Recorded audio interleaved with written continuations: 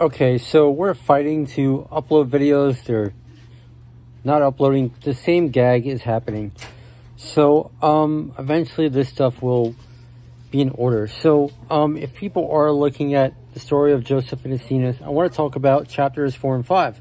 And it's the same concept that I covered in the last video, the first study, which is a whopping 13 minutes long. So it's going to take a very long time to upload, if it even works.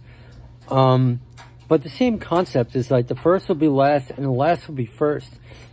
It's those who serve that are raised above. If you remember our study in Genesis 24, Solomon's pillars, the bottoms are gold and the tops are silver, right? Because those who serve are the one who are raised to higher status. Those who are of a lower status are raised to a higher status in the kingdom of heaven, so to say. So it's the same concept in Aseneth's rejection of Joseph. You know, we see Aseneth rejecting Joseph because her hierarchy is to be pushed down.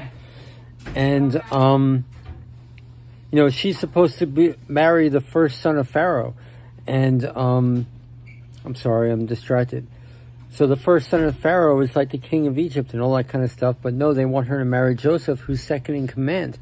So, you know, so she rejects him for that. So it's the same concept. The servant in the kingdom of heaven is really he who is greater. So that's something to notice. So I just want to leave that.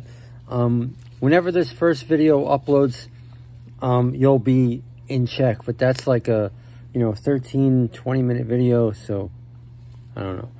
All right. Thanks for tuning in. Something to notice, that pattern in chapters 4 and chapters 5.